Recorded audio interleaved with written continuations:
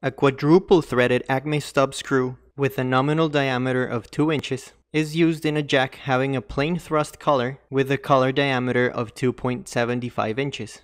The friction coefficient is 0.1 for the threads, and the friction coefficient at the ball bearing type contact between the rotating nut and the collar is 0.04. If the jack is being used to lift half of the weight of a 3,600 pound car, what is the starting torque for raising the car, and is this jack safe for keeping the car elevated? This is the third example for the Power Screws main video. Links to the previous examples and the main video are in the description below. Using the expression that we derived in the main video to calculate the torque required to raise a load, we see that we need to find the lead for a quadruple threaded screw that has 4 threads per inch, or in other words, a pitch of 1/4 of an inch. We also need the mean diameter, which can be found using the same reasoning from example 1 and 2. The angle alpha is that for an ACME profile, and the load, friction coefficient, and collar diameter are given.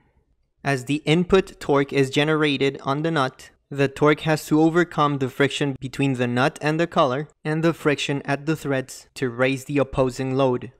This torque is equal to 563 pound-inches. But do we need to impart a torque in the opposite direction to bring down the car? The load that is pushing linearly on the screw is the same, and the friction that needs to be overcome between the nut and the collar will not change either. However, because of the high value of the lead and the low friction between the threads, and think about the free body diagram that we used to derive these equations, so again, high lead and low friction coefficient, mathematically, the torque required to lower the load is negative. This means that the slope at the threads is too high and the friction too small, so that any load will push the jack downward without requiring an external torque to lower the load. This means that the jack is not self-locking, which would be unsafe to bring up the car and keep it there without having an external torque applied to it. Thanks for watching.